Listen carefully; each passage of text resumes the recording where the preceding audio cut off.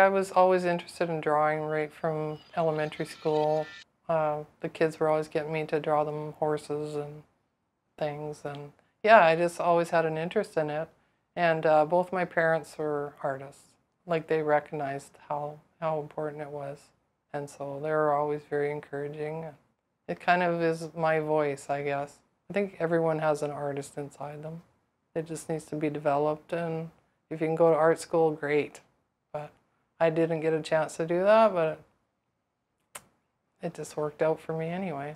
If I didn't have a creative outlet, I don't know what I would do. I don't know. It's never happened, so I've always been creating something. It makes me really unhappy if I can't paint for a period of time. If I get a block of time off, I'm there every day, and I can do a painting in 2 weeks, probably to a month. Because I like to work on big paintings, not so much the smaller ones, so it takes a while. Yeah, I have tried oils a bit, but I just haven't got into them, but I would like to try again. I'm kind of impatient, so I like to get going, and I think you have to wait for the oil paint to dry before you can work on it. So that's why I like acrylics.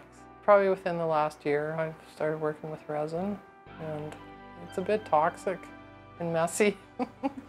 Well, yeah, you're not really controlling the paint, it's doing what it wants, but yeah, the results can be pretty phenomenal.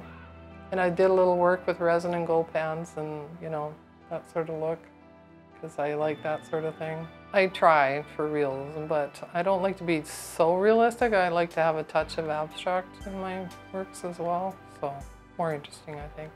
The city, while working for the city, has helped me because they've involved me in some of the mural projects in town, so that's been huge for me.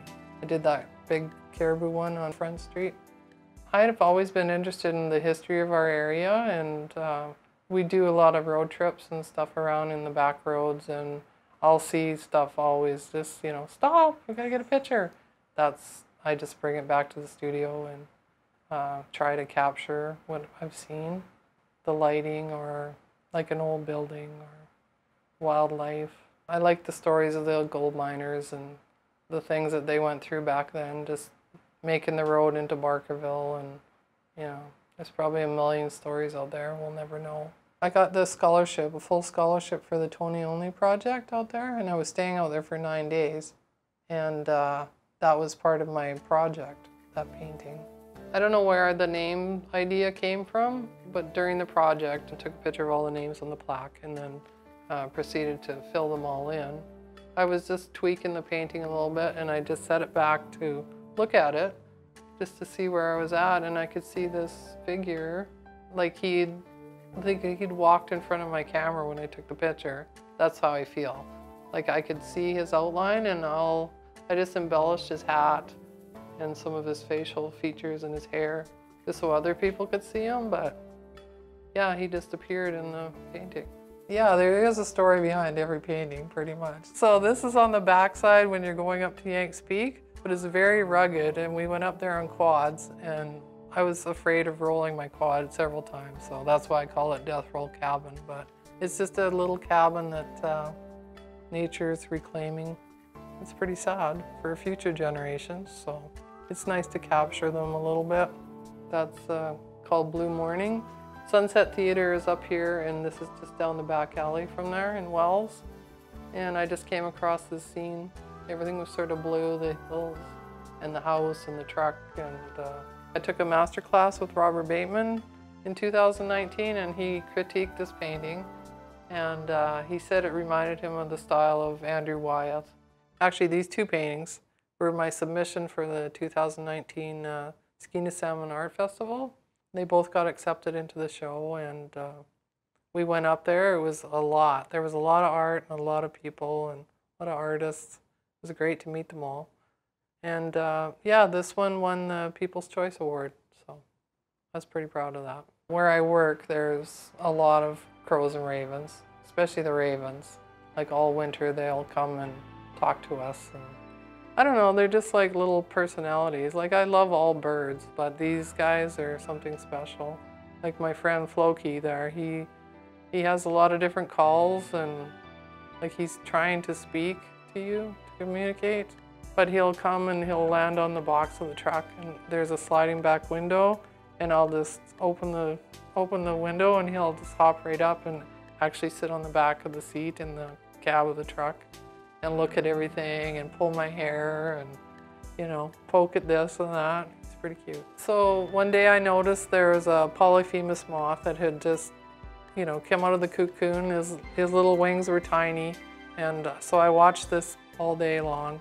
His wings got bigger and bigger and developed, and he just finally took his first flight, and Kook swooped in and nabbed him right out of the air, so ate him up.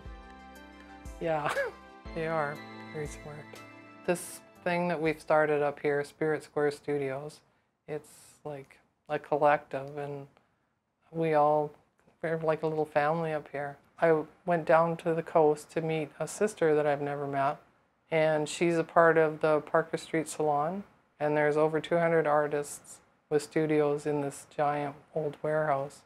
And I thought, wow, we got to do this at Quesnel. And it just sort of manifested, right? There's 3 painters, and one girl is kind of a mixed media girl, and then there's the lash artist at the end of the hallway. She does lashes, but yeah, she's like an artist at it. And we have a couple photographers in here now, so it's a great little space. Yes, this was for our first show we did up here at Spirit Square Studios. And the show was called Transformations, and it was just how society has had to transform itself because of this COVID. The petals sort of represent the COVID virus, and this is the new look of society. Yeah, this actually is a statue in a cemetery, so it kind of represents some of the people that have passed as well from the COVID. When we had a couple shows, and there was some artists that came and they would show me their work on their phone, and I'm like, well, we're having another show, and but they're like, I can't do it. I just can't show them my stuff yet. It's not good enough, or too shy. You got to push past that embarrassment or lack of confidence, and you just need someone to give you a hand up, I think. Just don't ever get discouraged, or don't let anyone discourage you. If your art is your voice, you have to stick with it. Yeah, I hope to like develop this place a little more. But yeah, I can see like teaching classes and just painting for my remaining years. I have a lot of paintings to paint still.